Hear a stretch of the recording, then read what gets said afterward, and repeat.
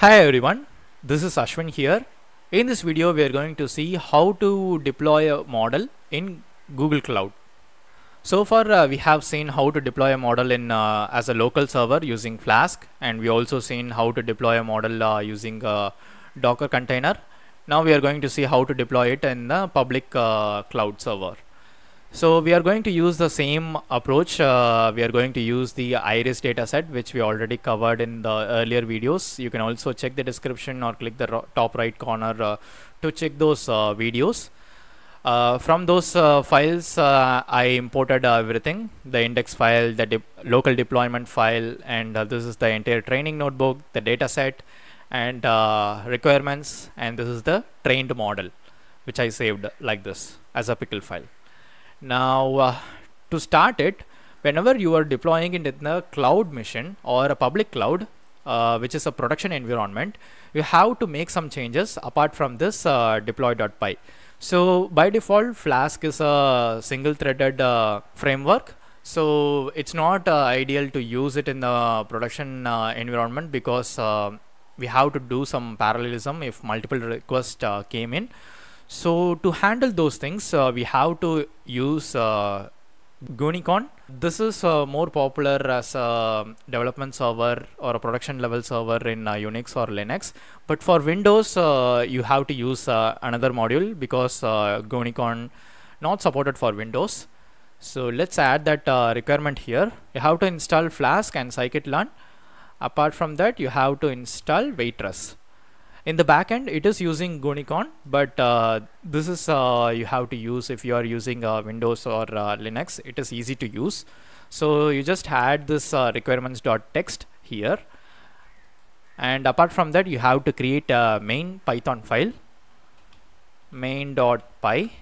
Here we are going to define some configurations using Waitress, so it can handle multiple requests in parallel. So from Waitress, import serve, this is the function we are going to use. From deploy, import app. So this is the app we initialized in deploy function. So this is the app we are importing here. Then we will import multiprocessing. We have to initialize some threads, right? So for that we have to use multiprocessing to get the CPU count. Now if name equals main, you can also have the main code file directly, but this is best practices that you can do when you are doing it for production environment. First let us get the CPU count. Get CPU count. It will just fetch the CPU count in the machine you are running. Num CPUs equals multiprocessing dot CPU count. So this will get the total number of CPUs and threads per worker. Threads per worker. So currently maximum at least we need a minimum of 1, and num CPUs will be num CPUs minus 1. Let's say you have like 10 cores of CPUs in your machine, means we will have minus 1, because one CPU will do some system process in the backend. Remaining CPUs will be handling your request. You can also increase the thread count if you need, but this is like a automated fashion. It won't add more load to each of the cores. Now let's call the server like serve, and you have to pass the app which we got it from deploy.py, and we have to specify the host. If you don't know the specific host name, means it's better to use 0.0.0.0, and port. Previously we have specified 5000, but if you are using public cloud, means by default it might have enabled 8080, which is a HTTPS port, or else you can also enable the other ports to be opened in your cloud setup, and specify the custom port here. And finally threads equals threads per worker. So you are assigning the number of workers. you're just assigning the number of threads here. So you can also try other parameters if you need, but you can check the documentation for adding more parameters other than this. But for the basic deployment, this is enough for us. Now let's see whether this is running for us or not. Let's just directly run this.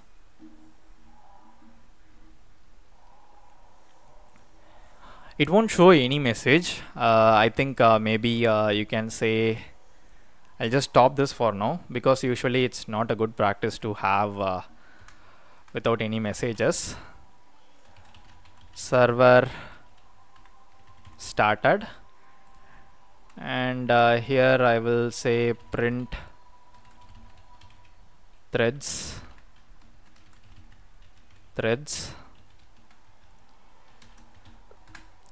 per worker. Now let's rerun this. Threads is 3.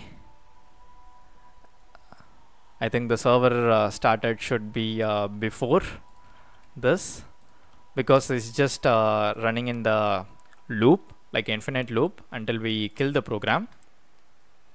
So that is fine. Let's just go to the local host and see whether we have the server up and running. Okay, the port is changed for us, 8080. Now you can see we got the deployment which we seen in the previous videos. So these with this you can pass the parameters or input arguments here, and we can predict the flower class like this. So this is just the local deployment, but we have completed the arrangements or developments for setting up a production ready server. So now that is done, we'll just kill this.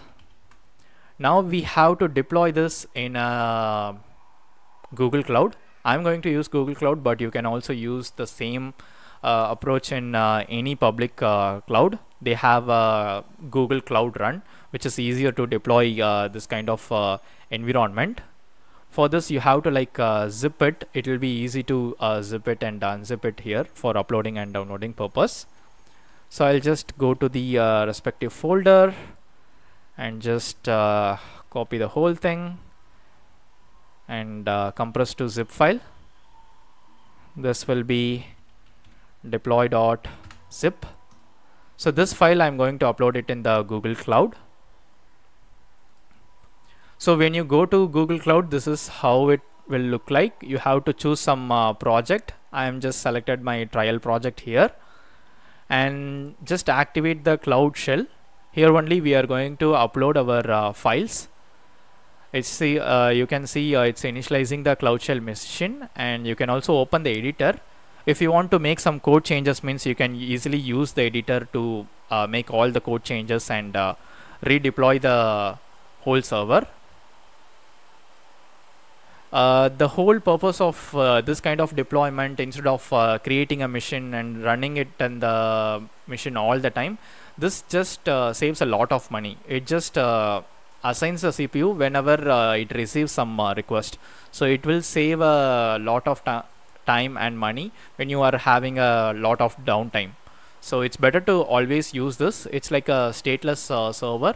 If you are running it as an instance, means for each hour you have to pay. But if you use this approach, means you will pay based on usage basis alone. I already have some test deployment which I created for some other project. Now what I'm gonna do is I'm going to create a or we can just upload it. So new file. So you can say right click and upload. So this is the folder I have. You can individually upload all the files, but I'll just like to do it in the zip manner. So I just uploaded it, and you cannot extract it, but you can extract it in the command line. I'll just open the terminal, do ls. You can see deploy.zip, right? Unzip deploy.zip. I think it's better to do it in a folder. So I'll just open the editor just to be on the safe side, right? I don't want all the files to be here.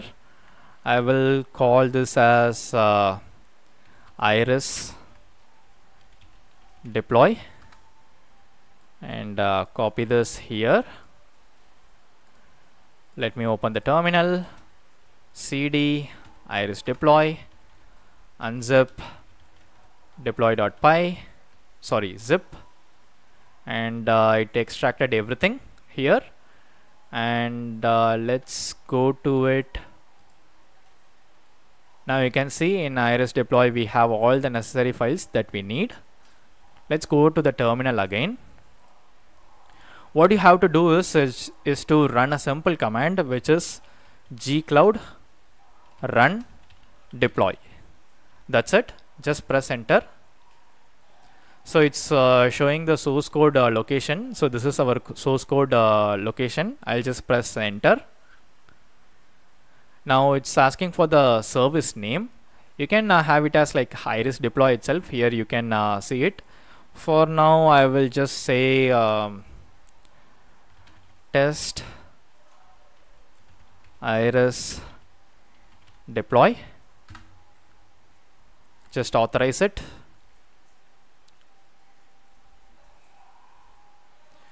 Now it's asking for you to specify a region. So whichever region is closest to you, you can just specify it. I'm going with Asia Southeast 1, which is 9. Allow unauthenticated invocation, you can just have it as yes. Now you can see it's just building and deploying our service. In the backend, it actually builds a Docker container which will run the main.py, and it also installs like all the requirements which we passed. If you have a proper project setup, it will just do everything. You don't have to do anything at all. You just have to run this command and pass all the inputs which is asking. So this will take around 10 to 15 minutes of time for completely deploy it. After that we will check the public URL and see how it works. But this is the entire workflow. Once it is deployed, we can also see where you can redeploy the app, or if you want to delete the app, we can see how we can do that. So now you can see we have built and deployed the container, and it is successful, and you can see the service name, and this is the image, and it is deployed, and this is the service URL. This is a public URL. You can share it with anyone, and you can access it. If you want to change the URL, you can do that customizations and change it to a custom domain as well. Let's click on the URL. So this is the URL. As you can see, let's just have some numbers just to test the input and output. See, it's just working fine. All the inputs has been accepted, and it's displaying the class. So this is how you can deploy the local server into a cloud environment. If you want to update any arguments in the Docker container, as this is a Docker container in the backend, and if you want to monitor the traffic means, so you have to go to Google Cloud Run. So I'll just type Cloud Run. Here you can see, right? You can see it, right? Test and test iris deployed. So this is the one which we done just now. If you click on it, we'll just minimize this. You can see the request count and the memory usage, billable container instance time. See, it's just going up, and after we have closed the site, it's just gone down. It's not doing anything. And these are some memory utilization, everything you can see it here, and you can also see the logs. If you are facing any errors means, you can see the errors here. See, all these things you can see. So whenever there is no process, it will just kill the worker. Whenever the new request comes, it will load the server quickly and handle this request. So if you want to edit this deployment means, you can click on edit and deploy the container, and you can change the region and all the arguments. You can change it here. So that's pretty much it, guys. If you are a Docker user means, you can just go to YAML and edit this YAML file as well. So both does the same thing, but this is a GUI and this is a code file which you can edit and redeploy the app. If you redeploy, it will be in the same instance as well. So whenever like 100 or thousands of requests are coming, means it will automatically increase the number of instances as well. So this is a perfect setup if you are expecting scalability and save some cost as well. So that's pretty much it, guys. If you have any queries regarding this video, please leave a comment below. I'll happy to help. Thanks for watching and see you guys in the next video.